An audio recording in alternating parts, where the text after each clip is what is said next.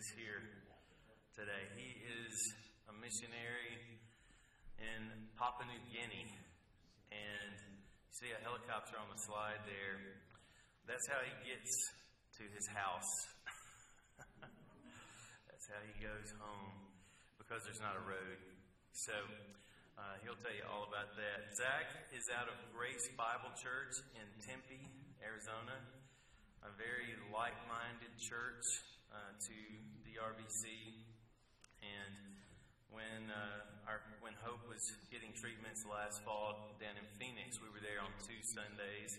Both times we were able to worship there at Grace Bible Church, and they welcomed us and were very gracious, and we experienced wonderful fellowship there. And it's important. A couple of reasons I'm excited about today. One is the RBC has a responsibility to, and the privilege of, participating in the pursuit of the obedience of the Great Commission. And so this is an opportunity for us to learn about and partner with a missionary on the field that we know his home church and the ministry there. So I'm excited about that. But then there's also just the aspect of partnership with like-minded churches who believe in the sufficiency of Scripture, are committed to that. They don't just, as Zach and I talked about, they don't just say that, on their website. But there are churches who are applying that, living that out. And Grace Bible Church is one. They're part of the Expositors Network. And so they're very like-minded to us. And I think it's very important during these days that we have strong relationships with other churches who are of like faith and practice. And when I say that, I don't mean just generally, very specifically of like faith and practice. And so I very much appreciate this opportunity today. So Zach's with us. He's going to be sharing about his work there in Papua New Guinea, and then also he'll be preaching the Word of God for us in our worship meeting. He is married to Cassidy. How long have you been married? It's been 12 years. 12 years. And 4 children. One is due here July 1st, which is the reason Cassidy is not here with us in St. George. She's preparing for the little one to come.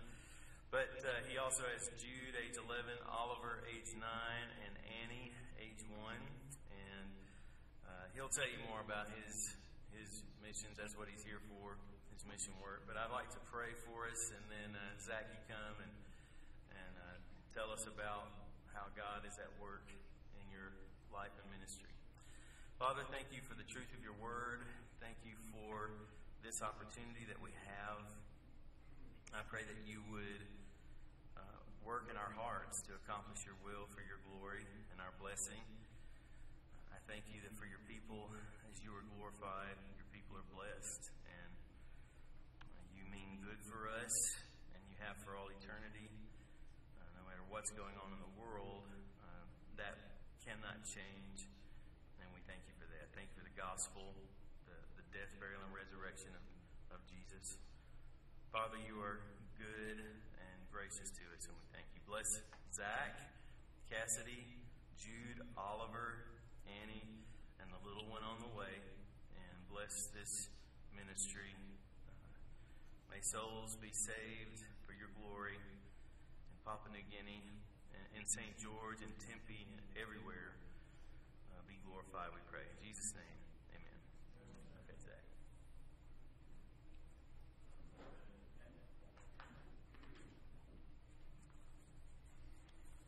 Well, it's a privilege to be with you all this morning. When I think of Utah, I think of the mission field. So my only connection to St. George is that when I was really young, like 7, 8, 9, my mom used to come up. Well, my family used to come up here because my mom would run in the St. George Marathon every year. So, and my dad loved Zion National Park, so we used to come out and see this area. So when I had the opportunity to come and speak here, I told my parents about it. I called them. They're in Kentucky, So I called them, and I was like, hey, I'm going to St. George. I'm going to preach. And they're like, have you converted to something that we should know about? I said, no, there actually is a like-minded church in Utah. So we praise the Lord for you guys. This is a mission field in and of itself. It was such a privilege yesterday to sit down and get to know Pastor Michael and what he's been doing here, church planting in Utah. It's just so similar. The mission is the same no matter where you go. Whether you're in the jungles of Papua New Guinea or whether you're in the deserts of Utah, the mission is the same. People need to hear the Word of God. And that's actually what I want to start with this morning, is to preach just a little bit. It's going to be short. And just talk about what the Bible says about missions. So I'm going to do that first. We'll start with just what does the Bible say about missions? And then I want to show you then what we're doing. So what does the Bible say? How does that then apply to what we're doing in Papua New Guinea? And then maybe if there's time at the end, I can open it up for questions if you guys have any. We can keep it casual. I need to end by 10:15. Is that right? Ish. Okay. All right. Living in Papua New Guinea, time is not my strong suit. They don't do anything according to time there. So let's turn to Romans 10. If you have your Bibles with you, let's open up to Romans chapter 10. This, as you know, is probably one of the most famous sections in the Bible, except for maybe the Great Commission in Matthew 28, a famous section on the need for missionaries, the need to send people all over the world to tell others about the good news of Jesus. This is from the pen of the apostle to the Gentiles, Paul, who left the borders of Israel to bring the good news of Jesus into the Roman Empire. And in fact, the book of Romans, I don't know if you've ever realized this, the book of Romans is basically an inspired missionary support letter. I mean, Paul is writing this to the Roman church, and he says, hey, I'm so excited to share the gospel with you. Then he spends 14, 15 chapters talking about the glory of the gospel, and he says, I just want to make sure we're on the same page because I'm really hoping to be encouraged in the gospel and to be sent on my way by you to Spain. So Paul's headed to Spain, and he writes this letter to this church in Rome, really to seek support, to make sure they're on the same page about the same things.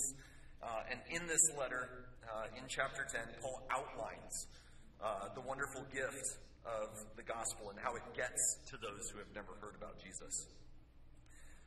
God saves sinners through the sending of preachers to those who have never heard the good news of Jesus. So we'll start in Romans 10, verse 9. And verse 9, it's a little awkward to start here. It starts with the word because, so we're starting mid-sentence.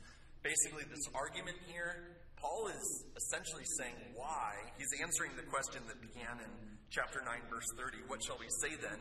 The Gentiles who did not pursue righteousness have received it. They've attained it. They've gotten the righteousness of God. They weren't even trying, and they got it for free.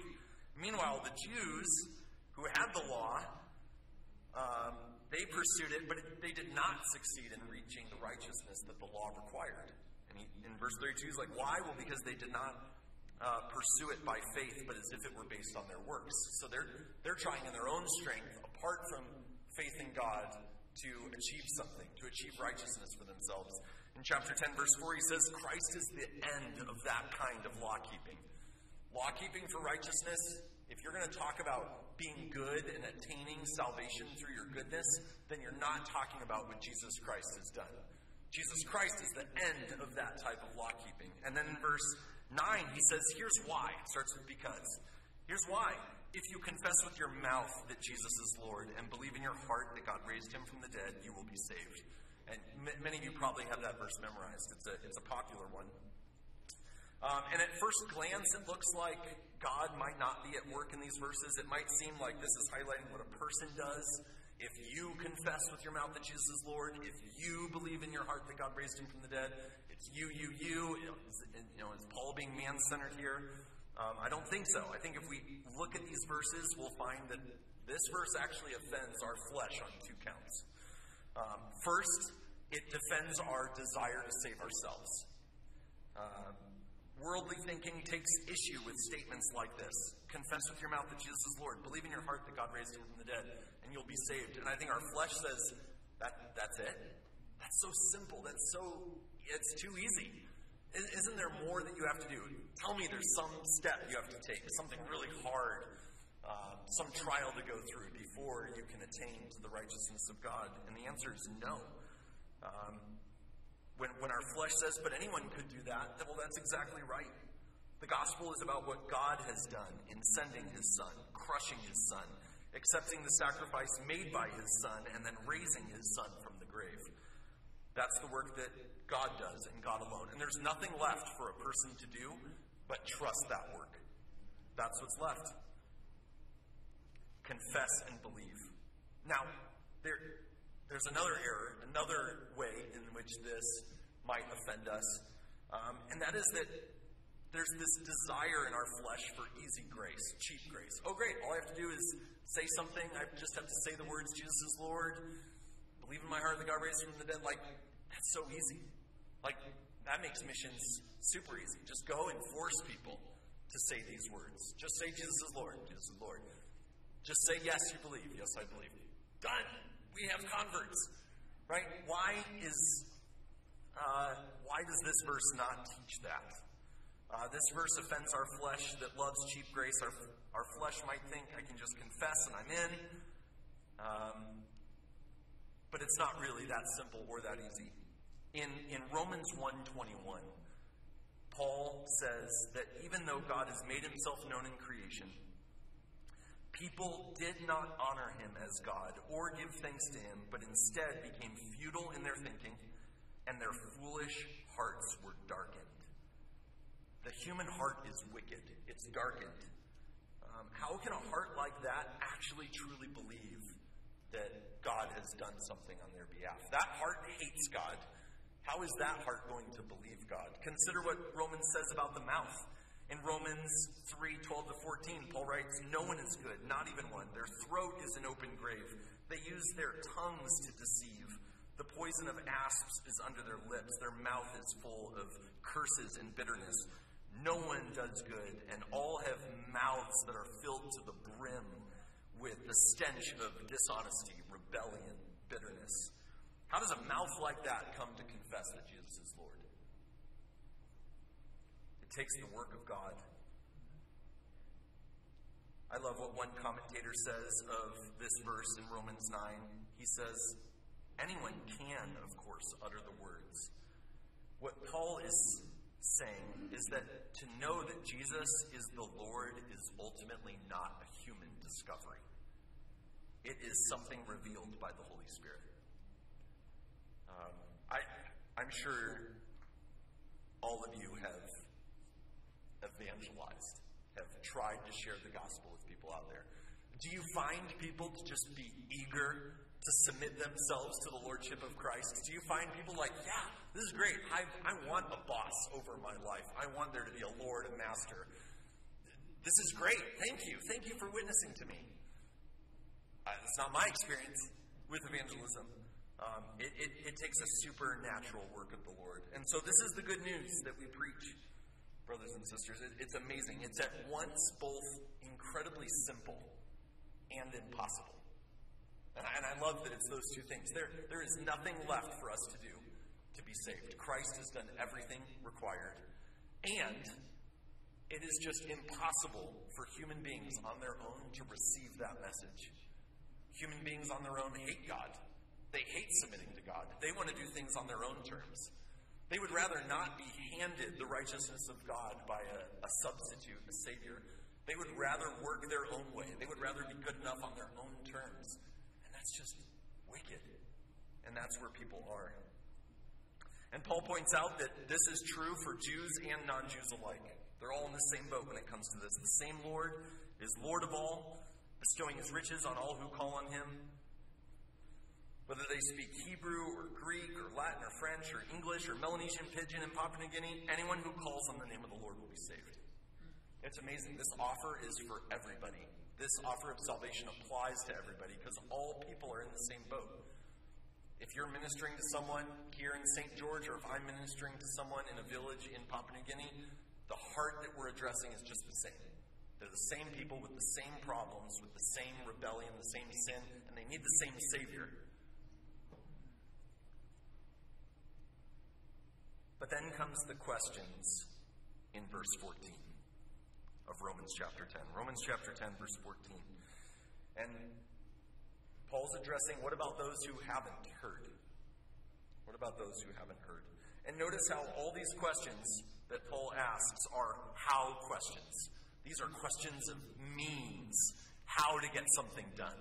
People are, I have a degree from a university in missiology and the study of missions. And people are so confused. My professors, so many of them, were so confused about how to do missions. There's thousands of theories, thousands of strategies, and they're like, well, I don't know. We could try this or this, and how much do you contextualize, and how much do you do this? And some of the questions are good, but there's so much confusion. No one seems to know how to do missions.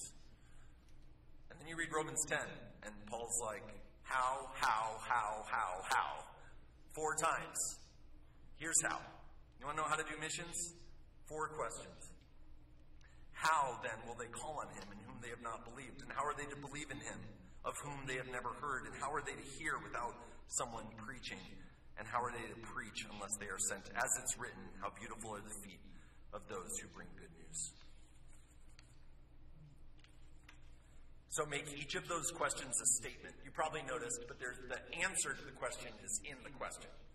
So, how will they hear unless someone preaches? Well, send someone to preach so that they can hear. Right? The answer is just, Paul's given it to them in the question. The question's there to help them think through it. If you change those questions into statements and you just follow the logic back up the chain, you see Paul's mission plan. And it's this. Local churches need to send preachers so that they can preach, so that people can hear God's word, so that they can trust in God, so that they can actually call on him, so that they can be saved. That's the mission. This is the way it works, whether you are Jewish or Roman or American or Chinese or Papua New Guinean. That's the way it works. And that ought to be the aim of every missionary. And granted, there are missionaries. Some are pilots, some are administrators, some are teachers. But if the aim of these people that we send out, if the aim of missionaries is not ultimately that God's word be preached, then what you're involved in is not actually the missions described in the Bible.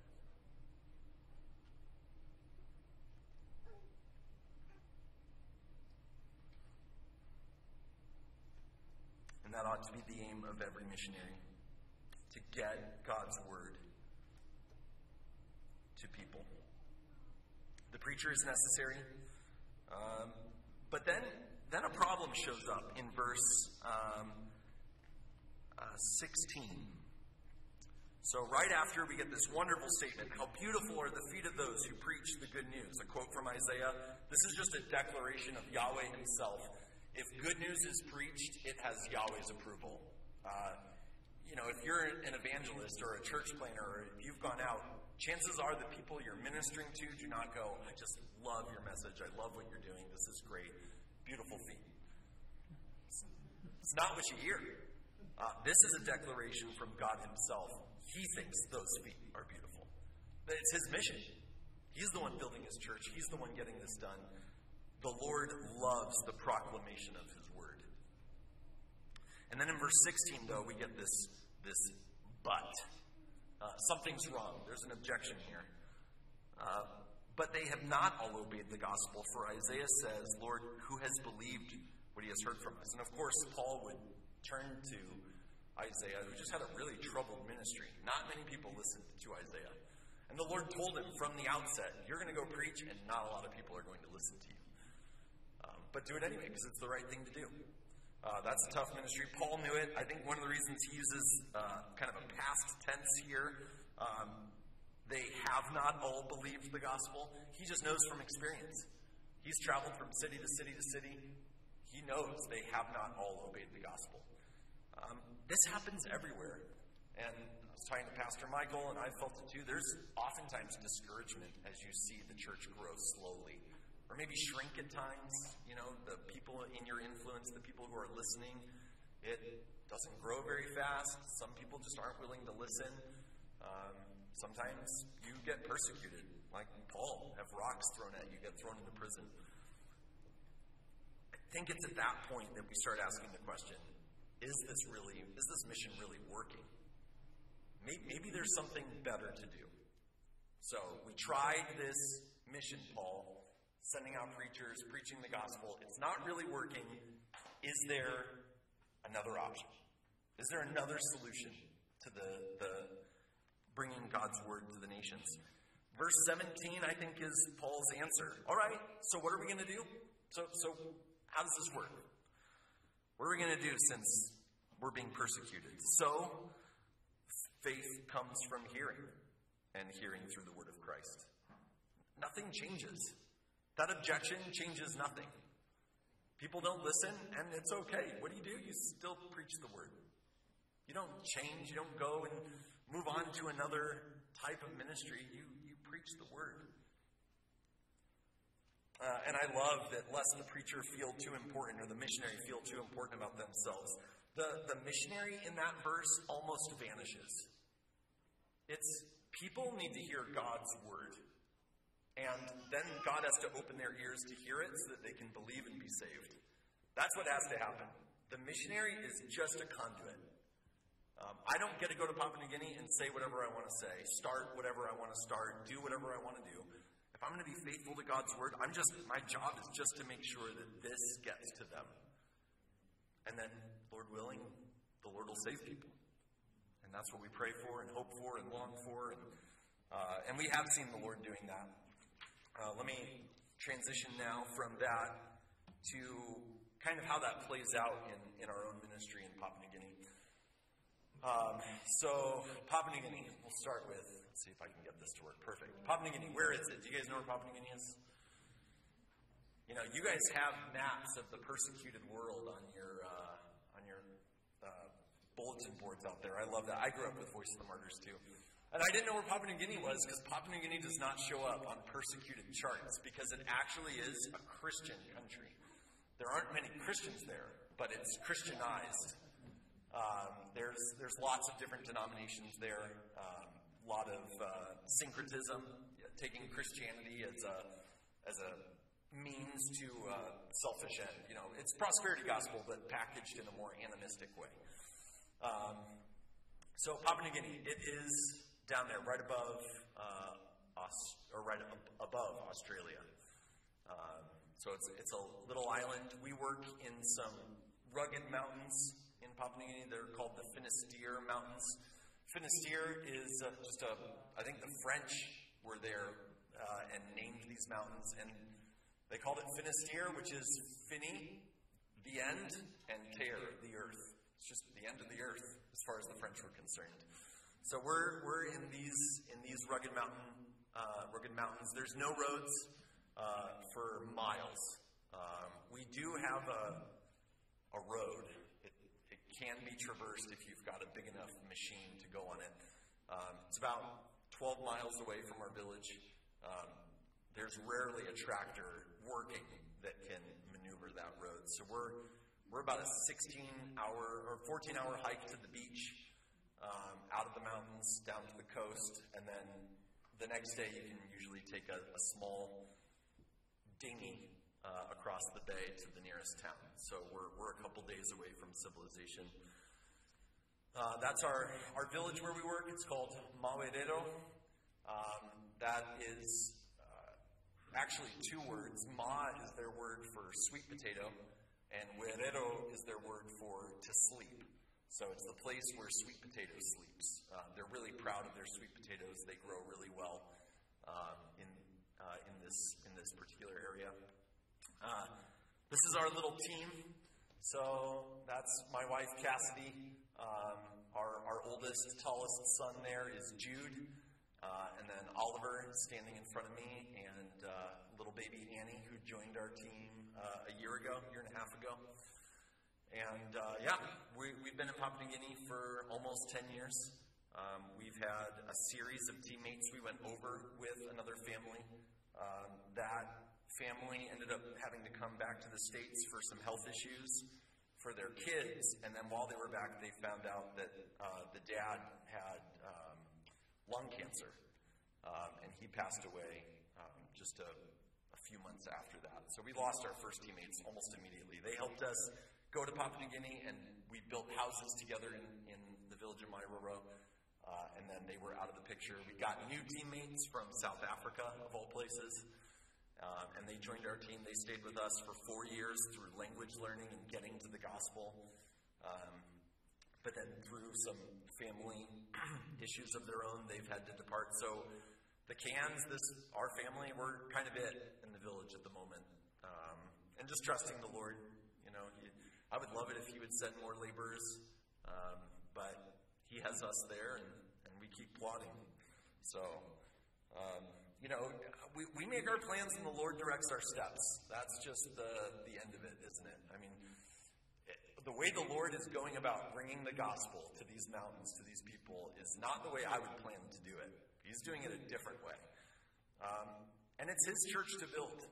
And if he wants to do it through our weakness and frailty and our failed plans, that's his doing. The Doe people, where we work, these are just some pictures of them. I just want to introduce you to them. They are really poor and really hard workers. They live on these steep mountain slopes.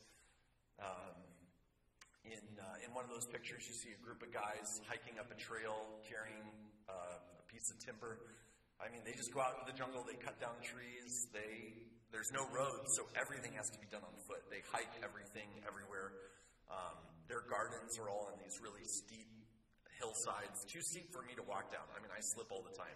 The people hate it when I come and visit them in their gardens because they feel responsible for my safety. And, it's just they've got really hard lives. The women especially. You can see a lady there. She's carrying sweet potato for her family. She's probably carrying 30, 40 pounds of sweet potato, and then on top of that, she's carrying firewood for her family. Ladies do all the heavy lifting.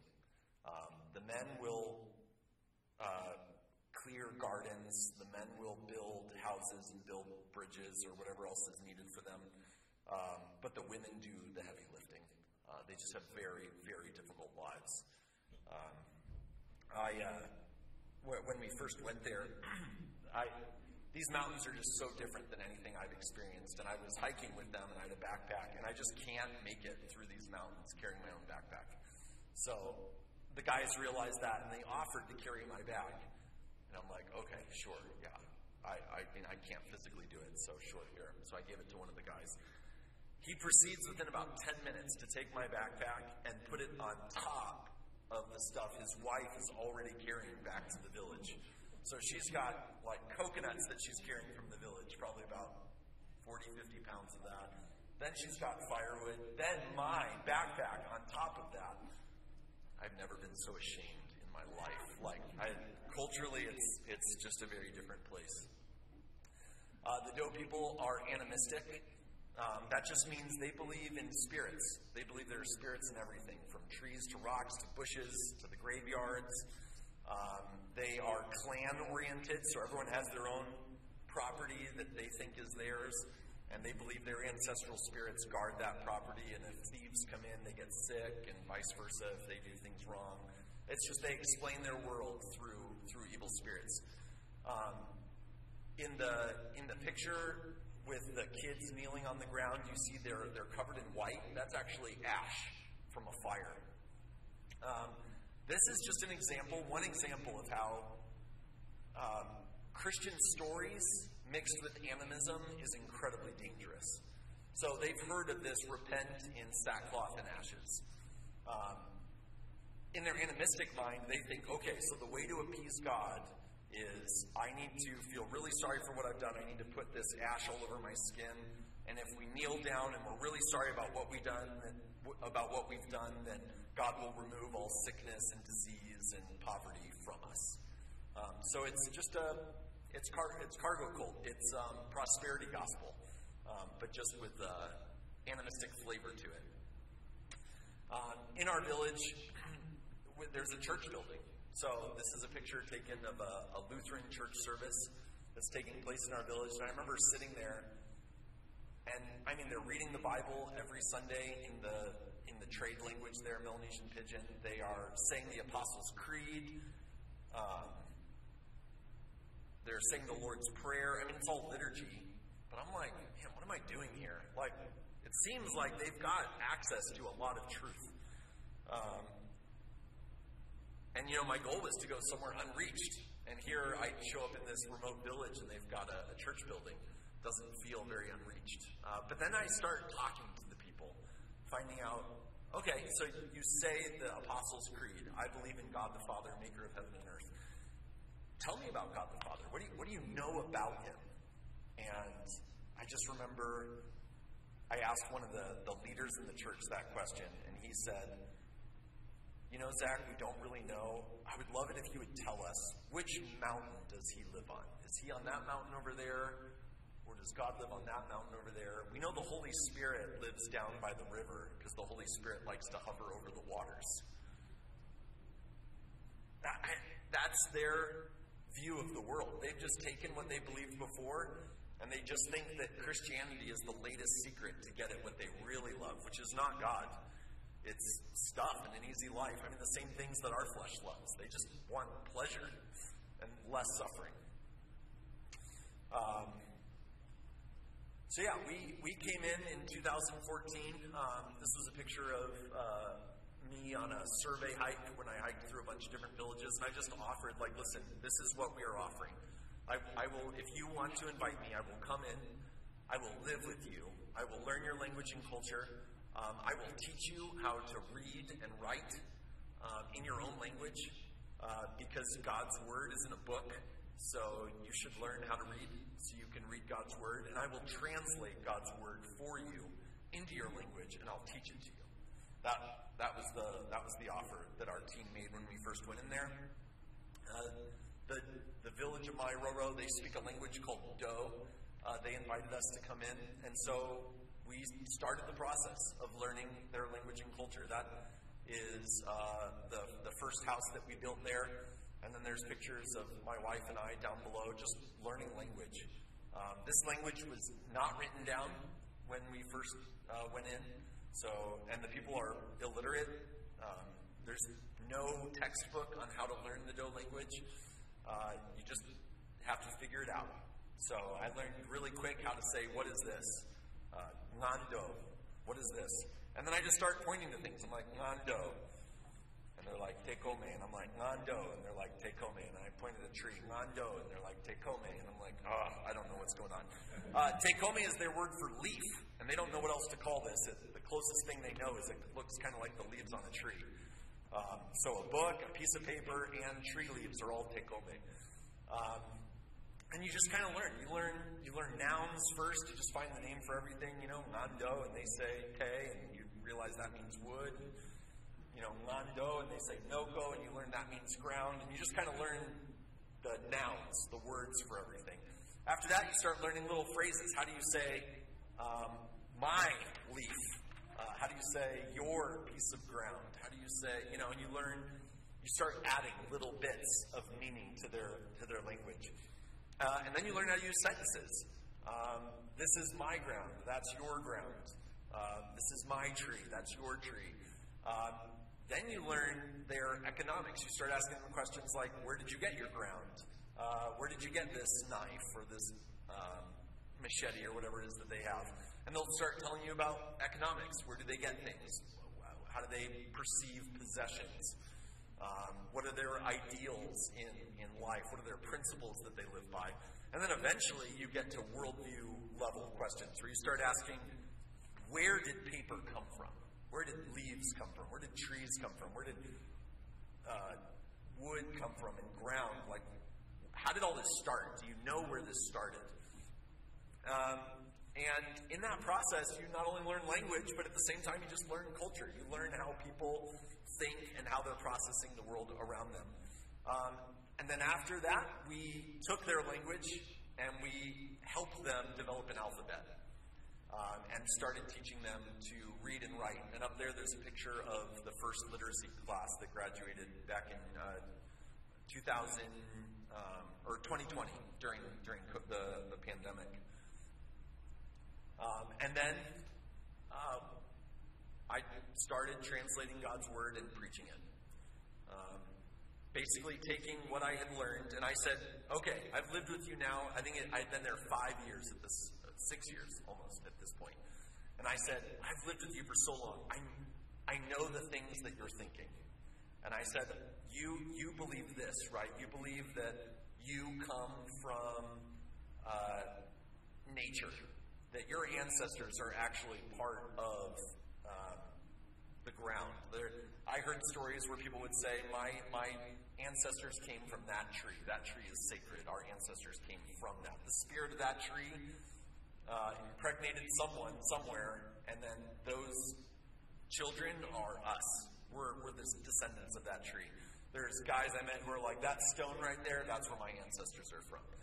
And so I'm like, you believe this, right? And they're like, yes, Zach, that's right. We believe that. Okay. And you're Lutheran. Yes, that's right, Zach. We are also Lutheran. So you believe it's the Bible only that's true? Yes, absolutely, Zach. That's right. Okay. Well, the Bible says we are all from Adam and Eve. All of us. And then all from Noah after that. Like, we are all a part of the same family. We're all human beings. And yes, we look different. We've got different cultures. We live in different places. But we're all part of the same family, and we all have the same problem. That's what the Bible says. So here's what you think, and here's what the Bible says, and they're not the same. And I just taught 53 lessons that way. From Genesis through to Revelation, and we just walked through the biblical story all the time, highlighting, here's what you guys believe, and here's what the Bible says. They're not the same. They don't agree with one another. They're not meshable. So, what are you going to do? Are you going to believe what your ancestors told you is true, or are you going to be good Lutherans and believe the Bible? And man, that was just not a popular message. We live in a village of about 500 people. And I would say the very first lesson, about 200 people came because they were just really curious. Some people are just afraid of us. Some people are just not interested in what we've come to do. They would much rather I build them roads and provide them with solar panels and stuff like that. So, but about 200 people came and they were curious. The next day, I think we were down to 100 people. The day after that, I think we were down to like 75. The day after that, we were down to 50. And it just kind of went that way. We settled at about 50 people on any given day. And I just taught for 3 months straight for 1 hour every morning, going through the biblical story and being like, this is what's true. This is how to be saved. This is how to care about things that are eternal and not just about things that are temporary. Even if I came and brought you all the wealth and the comfort that you desire, you're still going to die. You're still going to be buried in that graveyard. Your soul, per Ecclesiastes 12, is going to go back to the Father and be judged. What are you going to do then? How are you going to find the help that you actually need? Of the 50 that came, I would say there were probably about 20 who were actually eager to hear God's word and hungry. And to our best guess, we may have 20 believers in our village. We may have as little as 5. I don't know, it's somewhere in there. We've got a variety of confessions of faith in the Lord. Time will tell as they bear fruit, but it's a small crowd, and the temptation to do something different is strong. The temptation to want to make the gospel more palatable, to offer things that people will be more excited about, it's tempting. And I have to come back to Romans 10 and remind myself, wait, so what do I do when it's not going the way I hoped it would go? Well, faith comes by hearing, and hearing by the word of Christ. God just has to do a work. He has to open ears. He has to help them hear his word. And if they hear it and believe it, then they can call on him who can save them. And he will. Everyone who calls on the name of the Lord will be saved. Our work now is basically this charge from 2 Timothy 2:2. What you have heard from me in the presence of many witnesses, entrust to faithful men who will be able to teach others also. So now there are people who have heard from me the gospel, and I'm kind of working to train up guys who can do the same thing after me. And they're going to be better at it. My dough is so poor. The people remind me all the time how bad I sound in their language. It's going to be so much better. Let's see if I do have time for an anecdote. So I first saw this in literacy as we were teaching people how to read and write. Imagine trying to explain to someone who has never read before what a period is. What a period does. It's a mark that's on your page, but you don't say it. But it has a lot of meaning, right? And you, in your own mind, just try to think, how would you define a period? It's the end of a sentence. Okay, well, they don't have sentences, so it's the end of a thought. You just have to start thinking. So I'm trying to figure out, how do I explain this? And so I came up with this long explanation. And in class, you could just tell it's not communicating. I'm really trying hard. And I'm using what I think, they're all dough words. They're just probably not in the right order or something. The people are looking at me like, we really want to understand you, but we just can't. And I'm like, well, it's this mark. It doesn't make any sound, but it's the end of a thought. You guys, they conjugate the final verb in a sentence. And so the verb always comes at the very end of a dough sentence. So I'm like, it's right after that verb. There's going to be a mark. You don't say it, but you kind of pause. That's the end of that thought, and then you can move on to the next one. And they're just looking at me, and they don't get it. And for several days, we just worked and reworked the explanation, trying to help them. These are literacy students. They have to learn how to read if they're going to have any chance at reading God's Word in their own language someday. So we keep trying. Finally, one day, a guy named Micah, he gets it. He's like, oh. And Micah then, in true Papua New Guinean fashion, helps his friends out now. So I'm standing there, actually it was my wife teaching that class. She was trying to teach them how to read, write, what is the period. It's not going well. Finally, Micah gets it, and he stands up, and in he says 2 sentences in dough. And everyone's like, oh, that's what, okay, all right, we got it now. And that was just a picture-perfect example why I don't want to be the long-term preacher in Papua New Guinea in this particular tribe. I want to get them God's Word in their own language. I want to teach them as best I can the truths of Scripture. And I want a dough-speaking guy to get it. A faithful guy to get it so that he can then communicate so much better than me. He understands the culture, the language, so much better. All he has to do, though, is understand this first. If he understands this, he'll be faithful to communicate. So, that's what we're doing. It's been a joy being with you guys. I think we're pretty much out of time, but feel free to come up and ask questions at some point if you have any.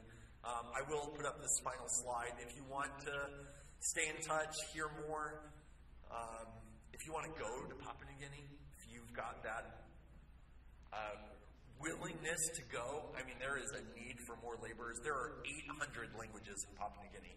I only have the strength in me to learn one of those. We need lots more workers. So if you want to go, there's information up there. My email, feel free to shoot me an email. If you want to get on our monthly email update list, just jot down my email. Send me an email that says, hey, I would love to get your updates, and I'll add you to our list. On the web, that's our mission organization's website, finistermission.org. And then we have a blog, Cans of Clay. That's our last name, Cans. So it's got 2 N's. So it's not misspelled. That is how you have to spell it if you want to find it. Cansofclay.com. And you can learn more about our ministry there as well. But it's been a pleasure being with you this morning. And I look forward to opening God's Word with you more in the next service. Thank you, guys.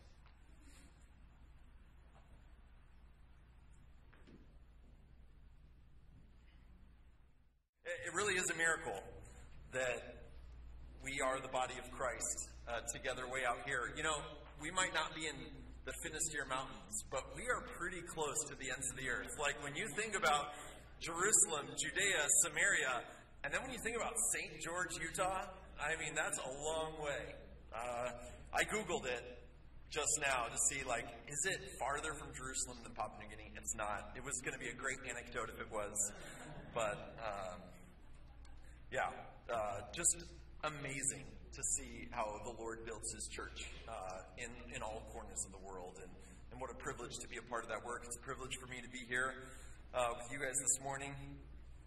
I do have to make sure I can see time so I don't go too long.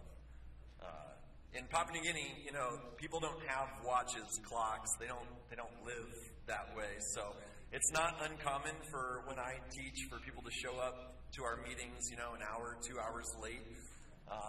And to pay them back, I preach at them for 1 or 2 hours to make up for it. So I won't do that to you this morning. If you have a Bible, open it to 2 Peter chapter 1. I know that you guys are actually with Jason going through 1 Peter, so this is wonderful that we get to stay with the same author, just look at the next letter. We're going to look at the whole first chapter of 2 Peter today, and this is partly the strategy I use when I preach in the Dho language in Papua New Guinea.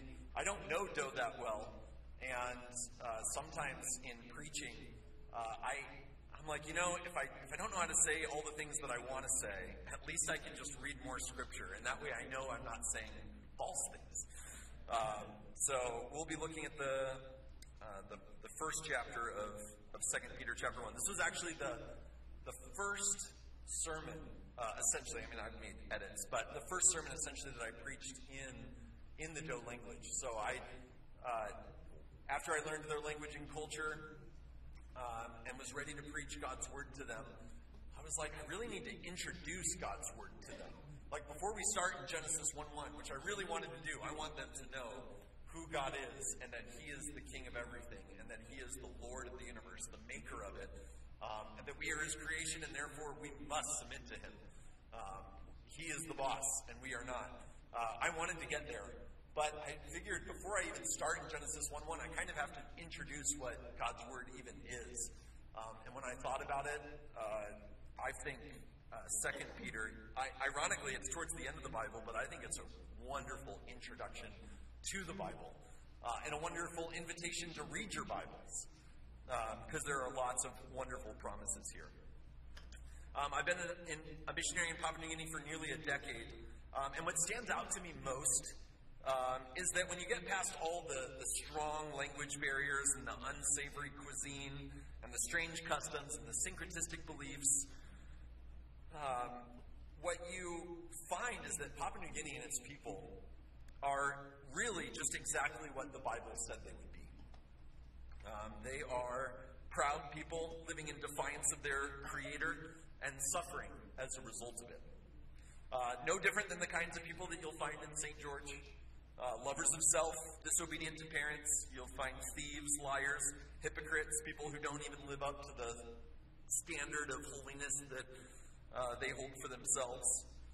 Apart from God's grace, people want to submit to their own standards rather than the other way around. We don't want to submit to God. We want God to do things the way we think they should be done. We want him to forgive the sins that we think are forgivable. We want him to redeem the people that we think are redeemable.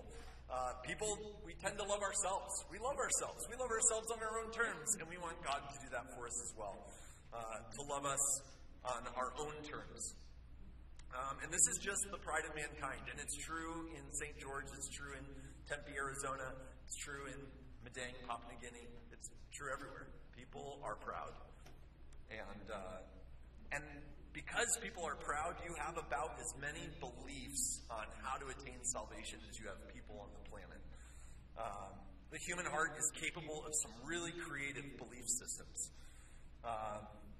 And they're varied beliefs, and they lead to lots of confusion. And I think Satan must just love this. He's not content simply with persecuting the church from the outside. I think Satan loves it when there's confusion on the inside. And I think that's why Peter wrote 2 letters. You have 1 Peter, which is really an encouragement to the church to endure under persecution, to be ready, to stand for what's true. And then you have 2 Peter, which is a caution, like, maybe you're the problem. There might be problems within the church. You might be sitting here thinking that because you do all these holy things, you're going to be saved, and you're not. Because we're only saved through what Christ has done, not through what we do. So he writes this letter. There's confusion everywhere. People start to believe false things about God. Even in the church, people just start to reinterpret God. Maybe they have a favorite speaker or a favorite book, and their view of God just shifts a little bit. Well, when your view of God shifts, your view of man has to shift too. And if our greatest problem is not that we are not at peace with our Creator, well, then you start coming up with other problems. There's other problems that we have to solve. And so you end up with other gospels, new gospels with new solutions to new problems. And this gets so confusing. You guys probably experience it. I mean, there's so many godly people, and some of the times they seem to be saying different things, and it can feel a bit like, how do I know it's true? And the people in our village in Papua New Guinea, they feel the same way. They've heard lots of different things, and they're still unsure. I mean, they follow all these different customs. But when I come to them point blank and ask them, will God accept you when you die? Ketokumoroko, anutuko hamombe, kereweape makini. When you die, will God really take you back to himself or not? The most common answer I get from people in the village is Indika. I do not know. It's confusing. They do not know. Have they met the standard or not? That's just the depravity of our hearts, is that we set these standards, we don't even keep those standards, and then we're just left like, have I done enough to make God happy or not? It can be very confusing, and I think 2 Peter chapter 1 is the perfect ballast to help us with those confusions. In such a world with hearts such as ours, we might wonder, how are we going to make it? Everyone wants to make it in this life and on to the next. And with so many solutions to accomplish these goals, it can be difficult to discern truth from error. There are so many clever, plausible, possible solutions, many of which parade under the banner of Christianity, unfortunately. But with stakes this high, the truth we ought to care about is not our own opinion or our best attempt at the truth or our truth. We ought to care about what is real and actual truth. I mean, we want to make it, don't we? It's just amazing to me that we are willing to settle for less than what is actually true. Settle for something that we think might be true when what's at stake is eternity and a right standing with our Creator. The Apostle Peter knew the importance of holding on to the truth, and he knew there were going to be challenges within the church, and so he writes this letter. Peter's writing this letter right at the end of his life. He's about to be let out of his prison cell and be executed by the Roman government. Jesus told Peter that he would eventually be led where he did not want to go. And sure enough, several extra-biblical sources record Peter's death by crucifixion under the rule of the ruthless Roman Emperor Nero. And these are his final words. And I love how sometimes it's the most foundational truths that get us started that help us finish well in the end. These are the truths that he just comes back to as he's sitting in his cell. And I really want Peter to introduce this chapter to us. So for that, let's look at 2 Peter chapter 1. We're going to actually look at verses 12 to 15. Because this is really, I think, why he's writing this letter. I mean, he's going to talk about false teachers and how to avoid them, the confidence that we can have in the Scriptures. But here's what he says in 2 Peter 1, 12 to 15. Therefore, I intend always to remind you of these qualities. Though you know them and are established in the truth that you have, I think it right, as long as I am in this body, to stir you up by way of reminder, since I know that the putting off of my body will be soon, as our Lord Jesus Christ made clear to me. And I'm going to make every effort so that after my departure, you may be able at any time to recall, to remember these things. So Peter wants his readers to be established, to remember the truth. And having talked with Pastor Michael, I know that you guys love the truths of the Bible, that you guys want what you believe to be rooted and grounded here. So I don't know that I'm going to teach you anything today, but I want to remind you, like Peter did, of some key truths. And these are just truths to help you make it. Truths to help you make it in this life and in the next. Peter does not want the church to be swayed. He wants them to make it in a world filled with clever myths, plenty of false teachers. So he writes this letter so that any time they might be able to recall these things, he says, to recall these things. Now, what are these things? That's what this sermon is about. What are these things? We're going to fly through 2 Peter chapter 1. We're not going to look at every detail, flip over every stone, though there are many, all of which are worthy of the time it would take to explore. But we're going to look at the flow of the whole first chapter, and we're going to observe three key truths, three paragraphs, three key truths to help us make it in this life and the next. These are reminders of truths to help you make it. Three of them. I'll give them to you ahead of time, in case you like an outline ahead of time. The first is going to be the sufficiency of your Savior. Truth number one. Number two is going to be the hope that comes from holiness. And then lastly, we're going to look at the certainty that comes from the Scriptures. So that's our outline. Let's get at it. Peter does not have much of an introduction to this letter. Even in his brief greeting, he is moving straight for what he longs for most. There are no wasted words in these opening verses. And I want you to just hear the love that this man has for his Savior, Jesus Christ. So let's read 2 Peter chapter 1, verses 1 to 4. You can follow along with me. This is Simon Peter, a servant, a slave, an apostle of Jesus Christ, to those who have obtained a faith of equal standing with ours by the righteousness of our God and Savior, Jesus Christ. May grace and peace be multiplied to you in the knowledge of God and of Jesus our Lord, seeing as his divine power has given to us all things that pertain to life and godliness through the knowledge of him who called us to his own glory and excellence, by which he has given to us his precious and very great promises, so that through them you may become partakers of the divine nature, having escaped from the corruption that is in the world because of sinful desire. That is Peter's opening greeting to the church. And even in this greeting, he's already highlighting the absolute importance of Christ and knowing him. He starts off by calling himself a slave and apostle of Jesus Christ. So, slave, he is under Christ's authority. And tied to that for Peter is this idea of apostleship. He was physically with Jesus. He witnessed Jesus' ministry.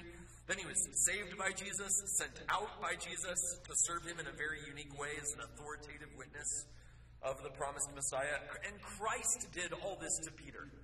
You don't look at Peter and say, man, this guy was worthy, and the Lord gave him a job. No, all this was done to him. Peter is often impulsive and vocal, and if you read through the Gospels, you realize that Jesus just does not listen to Peter. Doesn't listen to him, doesn't take his advice, doesn't go, that's a good idea, Peter. Right? Jesus is the one who is quick to encourage, redirect, rebuke Peter if necessary. Forgive Peter. And Jesus is the one who ultimately gives Peter his job to do. Feed my sheep, Jesus said to him. Jesus is the Lord, Peter's the slave. Jesus is the authority, Peter's the messenger. That much is clear. Now what about the audience? Peter writes to those who have obtained a faith of equal standing with ours being apostolic standing, those who have a faith of equal standing with ours by the righteousness of our God and Savior Jesus Christ. And this is not to say that Peter thinks there are some Christians who have apostolic faith and some Christians who don't. You've got the strong Christians and the backslidden Christians. That's not what Peter is saying. Peter is saying that if you are a believer, then you have received your faith by the righteousness of our God and Savior Jesus Christ, just like the apostles did. The apostles needed a Savior. They were sinners. They needed a Savior. There is only one. It's Jesus Christ. Faith in him alone secures that, and it's the same for you. You might not have the job apostle. You don't have the job apostle. But your faith is no different than Peter's. The one you trust is no different than the person that Peter trusts. It's Jesus. Apostles don't have any more claim on the promises of God than you do. Any human being who has been saved by Christ has not been saved by any merit or worth that they possess, but by grace alone, through faith alone, in Christ alone. Then Peter jumps right into his hope for his audience in verse 2. May grace and peace be multiplied to you in the knowledge of God and of Jesus our Lord. So Peter wants those who believe in Jesus to have grace and peace in abundance. More grace, more peace than what they already have. Just to give you a window into Bible translation, I have to translate the scriptures before I teach them. And a lot of times in language learning, what I find out is that they just don't have words for certain concepts that we have in English. There's no word in do for grace. There's no word in do for love. They've got no preposition that means in. So when you're trying to translate Ephesians and you come across in Christ, shows up like 30 some odd times in that letter. There's no way to just translate that in. Like, what's your word for in? They're like, I don't even know what you're talking about. What's your word for grace? I don't even know how to ask that question. And it really makes me wonder, like, and I've been raised in the church, Christian home. I go to Grace Bible Church. You would think I would know what grace is. And all of a sudden I'm trying to figure out, like, how do I explain this? Like, what can I say to try to figure out how we're going to explain grace? And so, just out of curiosity, do you know what grace is? Like, we sing about it, we talk about it, we preach about it. Do you know what grace is? I'll just walk you through kind of how we discovered how to talk about this in Doe. Grace is, you have to first find another definition, another way to say the same thing. One way we do it is by saying it's undeserved favor. Undeserved favor. So let's unpack that definition a little more. If you receive something good that's undeserved, you know what that means? That means you are undeserving. That means there's something wrong with you. And there is. You are evil, and you are all going to die. Before I went to the mission field, I taught ancient history to middle schoolers at a public school in Phoenix. And I told them that, listen, in ancient history, you're going to learn really just two things. Everybody is evil, and everybody dies. Everybody just looks out for themselves. And given long enough, everyone passes on. No one stays on the world stage. Everyone we study in ancient history has been dead a very, very, very long time. It's a problem. And we all realize that, and all of our little systems and beliefs are trying to come up with our own solutions to those problems. A solution to our immorality, a solution to our mortality. Everyone's trying to fix these things. Everyone's evil, everyone dies. Everyone looks after themselves, no one lasts. The next word in grace's definition is favor. So we're undeserving, we've got problems, we need help. And then comes this word, favor. This is the good thing that is offered. God is abounding in loving kindness. Later in this very book, Peter's going to write that God does not wish that any should perish, but that all should reach repentance. So God is loving, He is kind, He's patient. He bestows favor on people. He's got a strong desire to help the helpless. And ultimately, this is how we defined grace in Doe. We called it free help. Free help. Samakang tuwo. Free help. It's help that you don't pay for. It's help that you don't earn. It's help that you don't deserve. You need help. And it's true of everyone. It's not just poor Papua New Guineans on the side of a mountain that need help. Every single human being walking this planet needs help. They are not right with their Creator. And they are sinful. And they are mortal. And that is incredibly dangerous. We need help. Peter knows that. And all he wants for those who are reading his letter is have more of this. Have more grace, more peace with God than you already have.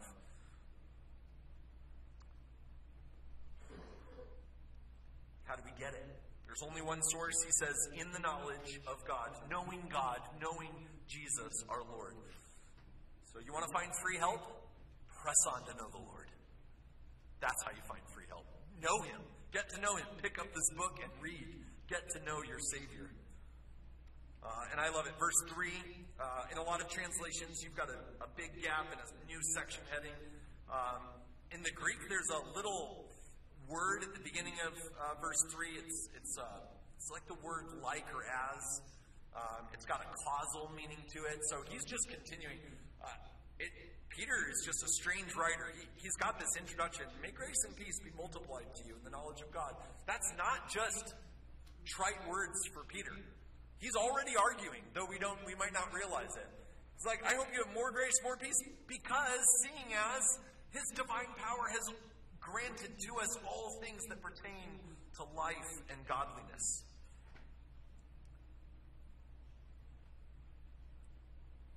That's the basis, the foundation for the hope that Peter has for the people he's writing to.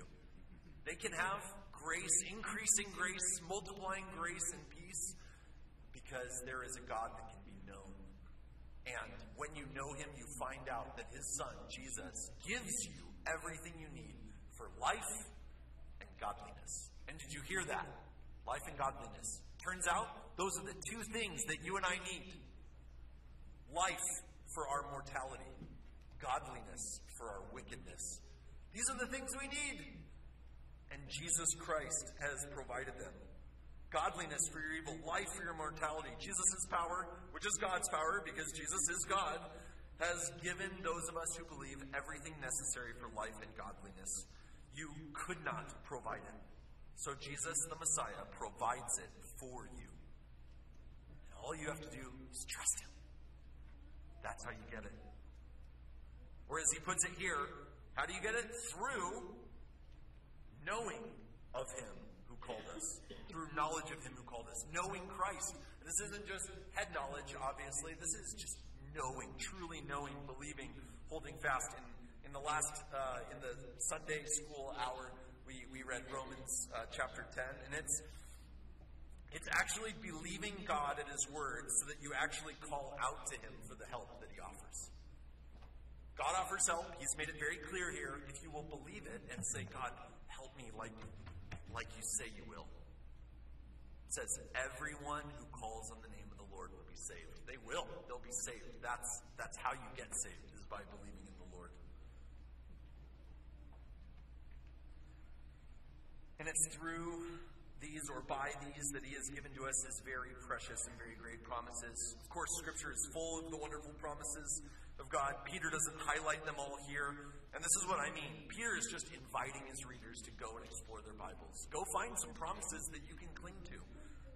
There's many of them. If you don't know where to start, read Romans 8 for starters. Nothing can separate us from the love of God which is in Christ Jesus. And the list he gives is massive. Nothing in heaven, nothing on earth, neither height nor depth, nothing in creation can separate us from the love of God. Jesus did this mighty work for us.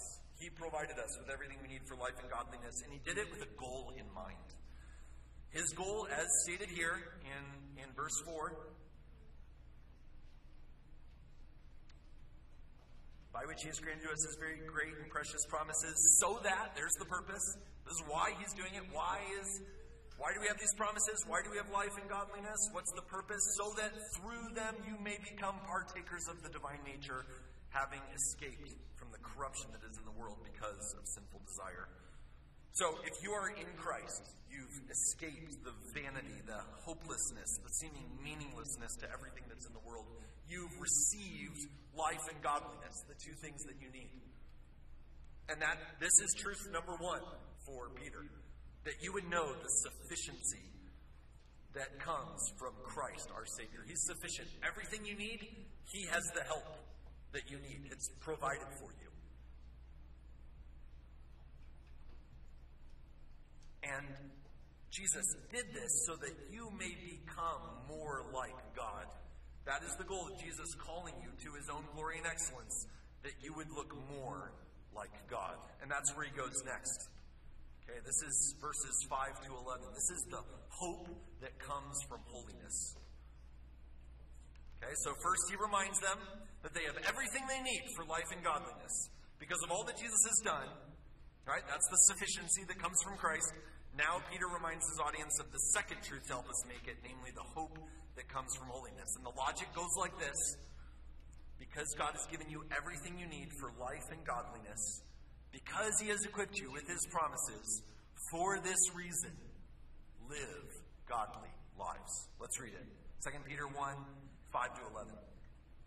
For this very reason, make every effort to supplement your faith with virtue, virtue with knowledge, knowledge with self-control, self-control with steadfastness, steadfastness with godliness, godliness with brotherly affection, and brotherly affection with love. For if these qualities are yours and increasing, they keep you from being ineffective or unfruitful in the knowledge of our Lord Jesus Christ. For whoever lacks these qualities is so nearsighted that he is blind, having forgotten that he was cleansed from his former sins. Therefore, brothers, be all the more diligent to confirm your calling and your election. For if you practice these qualities, you will never fall. For in this way there will be richly provided for you an entrance into the eternal kingdom of our Lord and Savior, Jesus Christ. A lot of people, myself included, struggle with this question at some point in their lives. Am I saved? Am I saved? Is the grace and peace described in verse 2, is the life and godliness described in verse 3, are the promises in verse 4, do these apply to me or not? It's a massive question. And it comes up in Papua New Guinea. It happens to missionaries like me. I have not met a guy at Grace Bible Church who has not wrestled with this question at some point. Am I saved? And what God gives us here through the pen of Peter is a goal by which we can test ourselves. If you trust in Jesus, then regardless of your age or class, God has given you everything you need. Therefore, for this reason, supplement your faith. Supply it, furnish it, support it, add to it. Make every effort to do so. Put your whole self into this endeavor, Peter says. Supplement your faith by striving to do good. Supplement it with virtue, doing what's right. Add to that knowledge, seeking to know what's true. Right? Knowing what's right, what's good, what's beautiful. And to knowledge, supply self-control. Controlling yourself, controlling your desires. The ability to say no to yourself. Bolster your self-control with steadfastness. Persevere in that. Keep going. As you grow in steadfastness, add to that godliness, thinking God's thoughts after him. Doing what brings God glory. And to godliness, add brotherly affection. That's the love for the saints. Supply your brotherly affection with love, that sacrificial compassion for others, even our enemies. The picture here, you guys, is a pursuit of holiness. It's a pursuit. It's taking every aspect of our hearts and minds and making every effort to supply our faith with these virtues, these qualities, Peter calls them. And then, in this reminder comes a kind of test for believers to take. It's almost as if Peter is saying, God wants you to be godly. He has given you the power you need for godliness. So, check and see if this power is yours. If you pursue these qualities and find that they are yours and increasing, what a helpful word, means it's not perfected. You don't start off perfectly virtuous, perfectly doing all these things. In this life, this side of heaven, we are only going to grow from wherever we are. At whatever stage God saves you, he saves sinners when they're at the bottom. You only have up from there. And we're all at different stages in our growth. It's something that's increasing. But if these qualities are yours, and they are increasing, maybe slight incremental increases, they keep you from being ineffective and unfruitful in the knowledge of the Lord. And if there is no fruit, if you look at your life and there is no fruit, then there can be no confidence that Jesus' divine power has given you anything pertaining to godliness. Perhaps you've forgotten God's forgiveness. I mean, after all, didn't Jesus say, he who forgives little loves little? He who has been forgiven little loves little. If you haven't been forgiven, if you don't know Christ as your Savior, living a godly life, you're just going to find it to be impossible. In other words, if you care little for the virtues that Peter has laid out, if you look at your life and it doesn't even begin to define you, well, then what hope do you have that you're forgiven? Perhaps you're not. So these are eternal matters, and they are at stake for all of us. So Peter says, therefore, be diligent to confirm your calling and your election. In other words, check to see if you're saved. If you try to pursue these qualities, if you try to be virtuous, try to be self-controlled, try to say no to your flesh, no to your desires. Anyone struggle with that? Yeah? If you try, and you find that you're relying on your own strength and resources to live the Christian life, you're not relying on Christ, that life and godliness that He supplies in the gospel, then you are going to find that you will fail. And perhaps, graciously, you'll come to the realization, I must not be saved. I must be trusting in my own godliness and morality and strength to get through this life. I need to repent, turn, trust the Lord Jesus. If that is you this morning, if you look at this list and you're like, that does not describe me, there is a really dangerous road you could take, which is to just pull up your bootstraps, say, you know what? Today I'm going to have self-control. I'm going to do it. That is not the way to live the Christian life. That is just self-righteousness. That road ends in death and discouragement. Don't follow that road. If you look at this list and you're like, man, these qualities, they just do not define me. Well, you know what the answer is? Go back to verse 3. His divine power has given to us all things that pertain to life and godliness. You want godliness? Go back to the one who gives it. Don't find the strength somewhere within yourself to do that.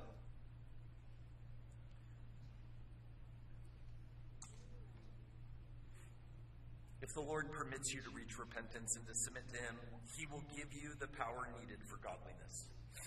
His divine power, His magnificent promises will grant you the strength that you need to have self-control and to say no to your sinful desires. And to do so again and again and again, and tomorrow and the next day. And as you do, He will give you grace to love the Lord with all your heart, soul, mind, and strength, and to love your neighbor as yourself.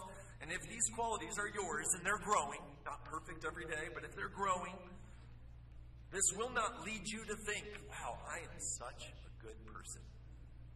It won't. No, you know what's going to lead you to think? I'm saved. That's what Peter wants you to come to the conclusion. Confirm your calling and election. Being called, being elected is not something you do. We confirm it. Am I? Oh, yes, I am. Oh, thank you, Lord. Thank you, Lord, that you have saved me. I didn't deserve it. I was not deserving of free help, and you gave it to me. That should be our response. And if these qualities are yours and increasing, he writes next, they keep you from falling. What's falling? What's falling? Keep reading. For in this way there will be richly provided for you an entrance into the eternal kingdom of our Lord and Savior Jesus Christ. To fall is contrasted with making it into the kingdom. Godliness is a requirement for being with God. It's a requirement. And as one commentator put it, only God makes people godly. So if you want godliness in your life, you know who you need to go to.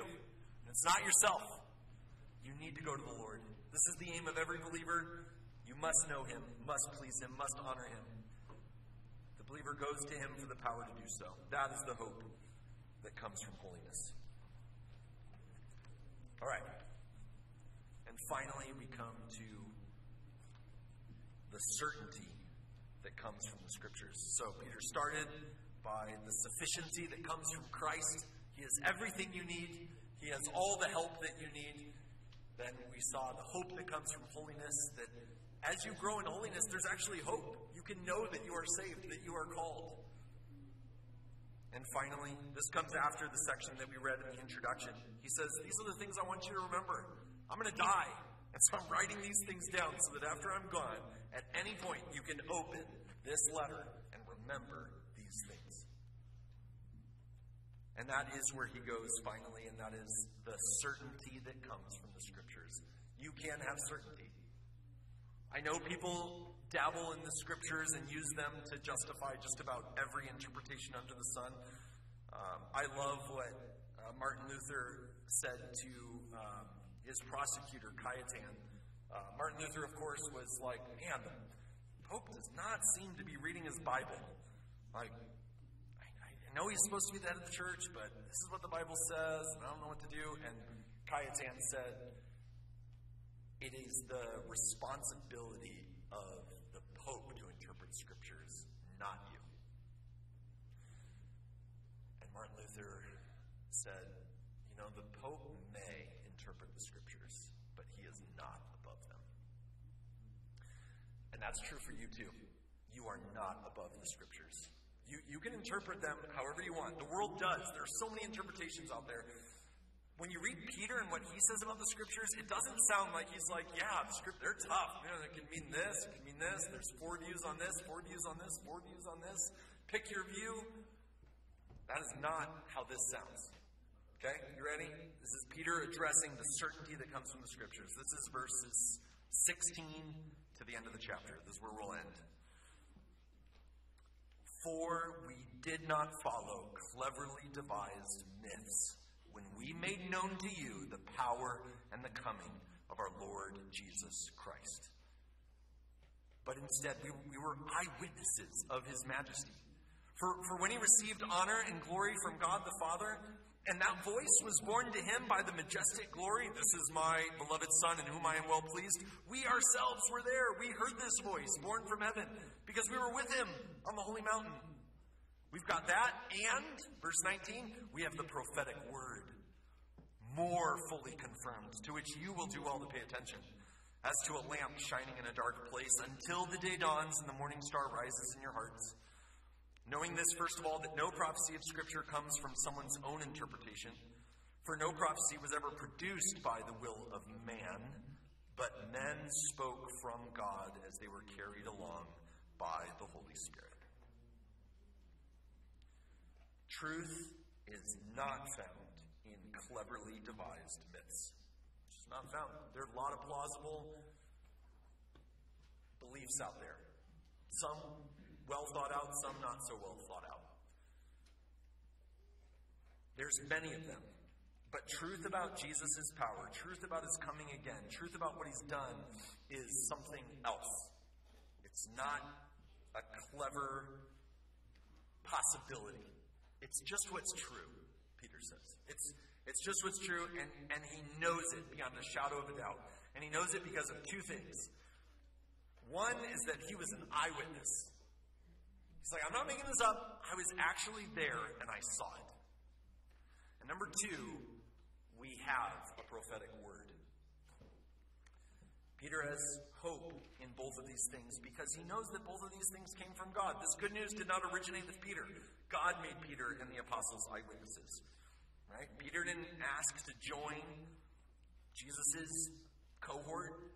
Jesus just called him right out of his occupation.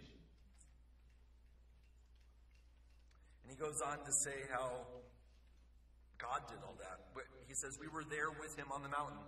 God told us himself, "This is my son. I love him. I'm pleased with him. This is the one to listen to." He's like, I was standing there, and God himself told me, this is it.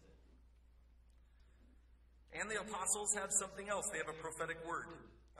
In verse 19, and we have the prophetic word. I think that word we there, that pronoun we, who's that talking about? Is that all of us? I don't think so. I think he just said, we ourselves heard this in verse 18, we ourselves heard this very voice born from heaven. Who's that we?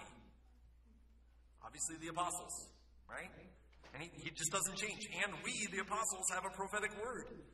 More fully confirmed and very helpful, to which you will do well to pay attention. So, apostolic word, and there's you that need to pay attention to this. The apostles were prophets speaking from God as they were carried along by the Holy Spirit. And as they preached this word, they wrote down this word. It's in Gospels, it's in historical accounts, it's in the letters. This word is certain, this word is true, it's confirmed. This word is the seal of God's approval. It is, in fact, God's word. It's his. Right?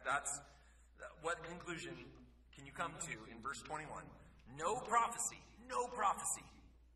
was ever produced by something in man, a desire in man. You know what I'm going to do? I'm going to say what's going to happen next. No true prophecy ever comes from the will of man, but men were speaking from God. as they were carried along by the Holy Spirit. This is God's word. Therefore, it's not open to just anyone's interpretation. That's verse 20. Know this, first of all.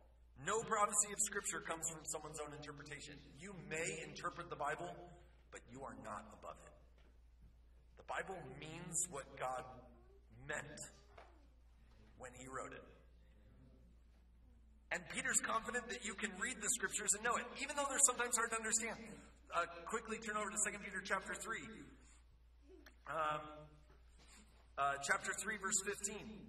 Count the patience of the Lord as salvation, brothers, just as our beloved brother Paul also wrote to you, according to the wisdom given him, as he does in all his letters when he speaks in them of these matters. There are some things in Paul's letters that are hard to understand. Amen? Yeah, there's hard things. They're not easy to understand. But those things, the ignorant and unstable twist to their own destruction, as they do the other Scriptures. So Peter knew Paul's writing Scripture, not easy to understand. That does not give you a right to twist it and interpret it and make it mean what you want it to mean. You just can't do that. That's what unstable, twisted people do, and they're destroyed.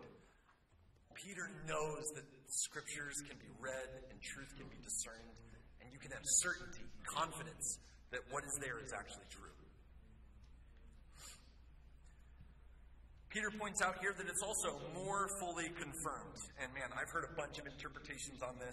We have the prophetic word more fully confirmed. Does that mean it's more reliable than Peter's eyewitness? Or is it a lot of different interpretations here?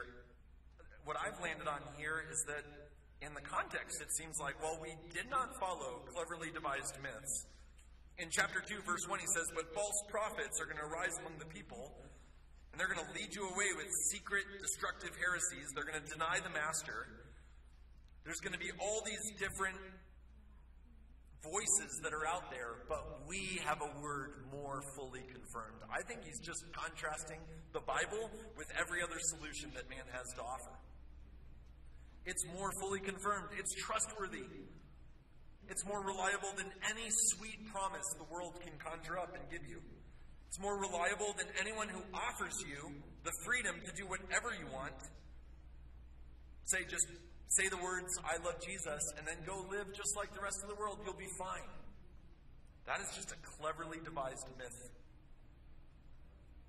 There's tempting lies. Given your desires, you'll be happy. You just need to love yourself more. Leave behind God's laws. That's slavery. Just live a little. Be free. Flee the restraints of holiness. Be like God. Isn't that what Satan said? You'll be like God. God knows it and he's keeping it from you. You know the way to be more like God? Disobey him. That fruit that he said don't eat it, get after it. That's where happiness is. False teachers do the same thing in 2 Peter 2, 18 to 19.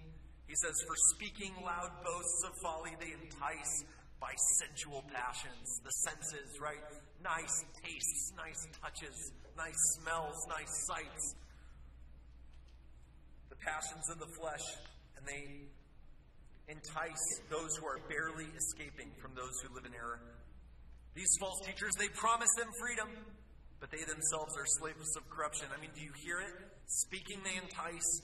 Promising, they deceive, but are enslaved. Peter is saying, don't listen to them. They're lying to you. Those clever myths will destroy you. So who should you listen to? To this prophetic word from the apostles. You do well to pay attention. I mean, don't you want to do well? There's nowhere else that you can go to find words of eternal life than here. You want to do well? Come to the Word of God. If you neglect this Word, or abandon this Word, or tamper with this Word, or negotiate with this Word, you will lose your life, both in this life and the next. You don't want that. It's not going to go well with you. You do well when you pay attention to this Word. And here's how to pay attention to it. Pay attention to it, he says. You do well to pay attention as to a lamp shining in a dark place. How helpful light is in darkness. Light helps you get things done. Light helps you get your bearings. Light helps you find your way. Light helps you look for dangers. Darkness, true darkness, is dreadful without light. It's a dark world out there, and this word is a lamp. Pay attention to this word for how long? That's the next question. For how long? Pay attention to this word until the day dawns and the morning star rises in your hearts. I think this is a classic phrase, one of those things that's just hard to understand on a first read. If you're just picking up your Bible and you come across the phrase, trust in this word until the day dawns and the morning star rises in your hearts, you can be like, what in the world is going on there? And I think this is one of those phrases, one of those details in the Bible that's worth exploring. Pick up your Bible and read. Figure out, what's he talking about here? I'm going to give you my best guess. I'm not going to show you how I came up with it entirely, but I'm going to give you my best guess, and you can test it out as you read your Bibles. I think the day dawning and the morning star rising in your hearts is a reference to the Lord's returning to have his day on the earth. I mean, isn't that what Peter said in the beginning in verse 16 of chapter 1? Chapter 1, verse 16. We made known to you the power and the coming of our Lord Jesus Christ. And then at the end of the letter in 2 Peter 3, verse 10, he says, but the day of the Lord will come like a thief, and the heavens are going to pass away with a roar. Heavenly bodies will be burned up and dissolved. The earth and the works that are done on it will be exposed. That's the day when Jesus has his day on earth. And Peter says, pay attention to the word until you see the Lord face to face. Pay attention to the word until the word himself shows up. That's the encouragement here. So where are you going to go when you have to figure out this life? Where are you going to go when you have doubts? Are you going to look to your own interpretation of things? Are you going to go and find the wisdom of others? Because look, you can find people to assuage just about any fear you have, at least temporarily. There's a lot of people who will tell you how to make sense of the word. When you need hope, there will be people who point you to political hopes or maybe financial ones. When you feel guilty because of sin, there's going to be people who will tell you that it's not your fault. You're a victim. When you're scared of death, there will be people to tell you that it's just going to be all right in the end. God saves everybody. Like the snake in the garden, they'll boldly say, you surely won't die. First lie recorded in Scripture. A lie that God won't punish sin, when he clearly said, of the tree of the knowledge of good and evil, you shall not eat of it, for in the day that you eat of it, you shall surely die. You see, Satan is the father of cleverly devised myths. He's the father of lies, and there's lots of them out there. But there is also rock-solid truth. And we need to remember it. We need to remember that Jesus Christ is our sufficiency. We need to remember the great salvation purchased for us by Christ. That his divine power is given to us, the godliness we desperately need in our sin. He's given us the life that we desperately need in our frail and mortal bodies. We need to remember the hope that comes from pursuing holiness. That we can find assurance that God is at work within us. We need to remember that there is certainty in the Scriptures. We can test everything in this world by this word, and we can find real, solid hope for this life and the next. Let's pray. Heavenly Father, I thank you for your word.